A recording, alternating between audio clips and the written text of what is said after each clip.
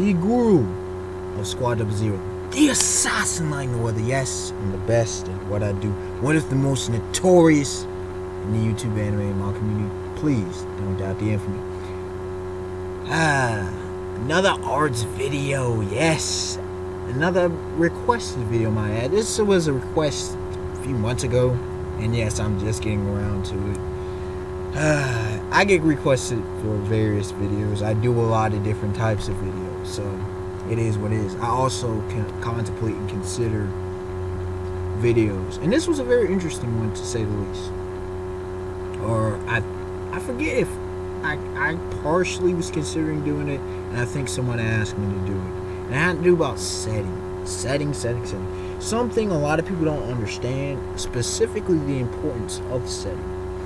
Now, setting, without going to a dictionary definition, because that may not help us in the situation. Setting involves a few different aspects. Number one, obviously the place, okay, specific location. There can be many settings in the story, understand that, many locations. Number two, a time, specific time. How could you have a place without a time? That's debatable, but that's just a part of it. Number three, atmosphere or mood. Okay, the atmosphere is massively important. Or when I say atmosphere, and then there's mood or tone. Excuse me, I forgot about the mood tone part. Okay, let's begin with breaking down each of these aspects so that we can hopefully make it simplified for anybody. Okay, including kids. Place, location. When people think of setting, they think of the location. You know, it doesn't matter if it's in a movie, if it's in a book, if it's in a show, if it's, you know, it doesn't matter what medium it is. Hell, it could be a painting, it could be a drawing, it could be well, this shows where, well, actually the visual arts, and including the textural arts are a little bit iffy about it. But the visual arts could actually have a setting without a time, or you're just completely guessing the time. But the location, there's almost always a location, including in the visual arts. There just is. That's the way it is. That's the way things are perceived. That's the way things are constructed. With the setting, we're talking about the foreground, the middle ground, the background. We're talking about the environment. We're talking about the climate. We're talking about the possibility of both the abiotic and the biotic factors. That means the non-living and the living factors. We're talking about individuals. We could be talking about people. We could be talking about aliens. We could be talking about animals. We could be talking about the creepy crawly things. We could be talking about germs. We could be talking about a lot of things. Okay, is this aquatic, marine? Is this terrestrial? Is this sky? Is this heavenly as far as in space and celestial bodies? Like, where are we? Pretty much. This answers the question of where, and where is not just part, like this little ding. It's all the surrounding area that you're traveling on. A setting. This is very interesting because a setting isn't necessarily in a singular location. You know what I mean? It could be an entire town. It could be an entire city. Okay, or it could be a world. Doesn't mean you have to travel across the world, because you are, if you're traveling across the world, you're generally traveling across various settings. But it could just simply be the planet Earth. The planet Earth, and let's just say it's being way beyond post-apocalyptic. Let's just say it's meadows and trees and all that kind of jazz. You feel me? That's the landscape. But all we know is just Earth. Somewhere on Earth. It's just Earth. So there is that factor. Okay? Location. Location matters because location determines a lot. It determines the interactions of characters. It determines survival. It determines how one understands the world around him, how one even perceives life to a degree. Location really matters. But even more importantly, it's time. And a lot of times it's asked of the setting, you know, what about the time? You know, if you don't have time, time allows for an even greater driving force as to what's going on. It adds more in-depth information. You don't necessarily even have to have atmosphere and the mood or the tone if you have just time and place. Time, we're talking historically, that determines, that puts in a framework, a template of what's going down.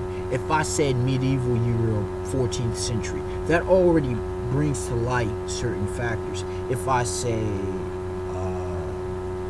on March, Alexander the Great in India, and you understand certain aspects of what was going on. If I say somewhere far beyond the galaxies, at the edge of the universe, 18,000 years into the future, this is putting forth a potential. It's setting us up for greater expectation. It's getting our minds able to comprehend what's really going on. Because it's very easy in fiction for somebody to come up with some total BS. But if you put a framework in time, and plus chronologically, it helps us understand the events. If you don't have chronology, you could just be telling a story and just going all over the place. And while that may be cool, the longer story goes, the less sensical it can be. And when it starts going out of sense, people start losing focus. And when you lose focus, you lose a narrative. Okay? Moving on. Atmosphere. The atmosphere is like, let's say, it's a lot of times weather is a key component to creating the atmosphere. It's there's the lighting has oftentimes, or lack thereof, oftentimes has a key point. The vibrance of colors. Animation plays a beautiful point. But the way things are drawn, the styles, the atmosphere determines the level of seriousness in the story being told, the type, the genre in which it's being told, the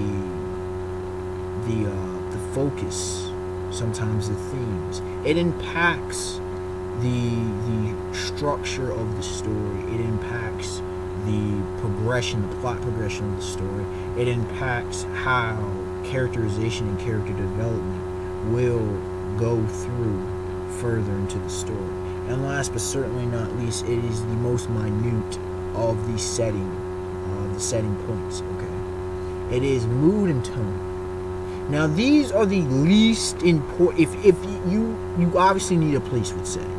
You obviously need, you need that.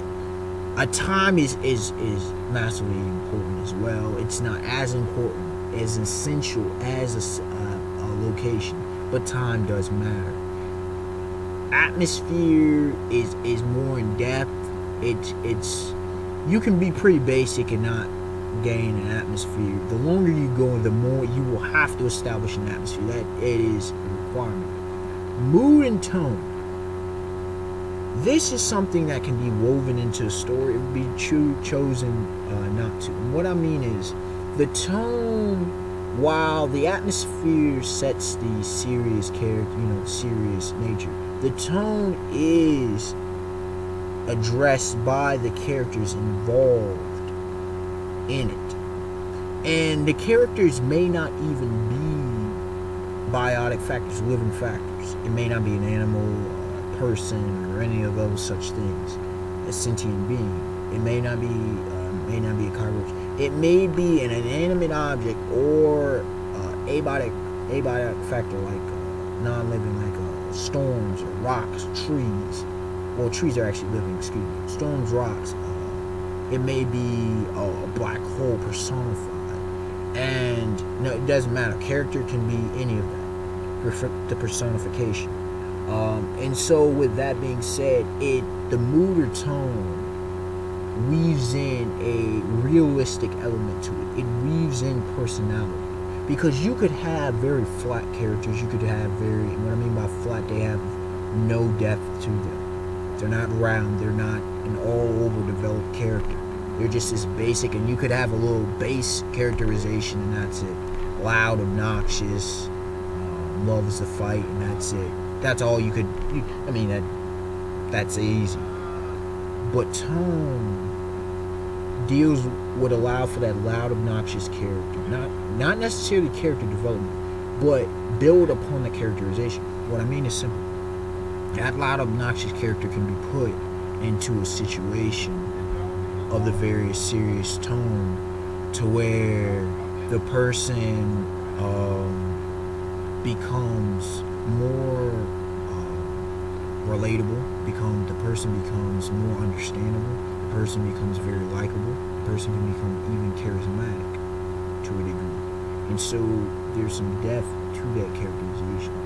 But overall, the 4 elements to setting are location, time, atmosphere, and mood or tone.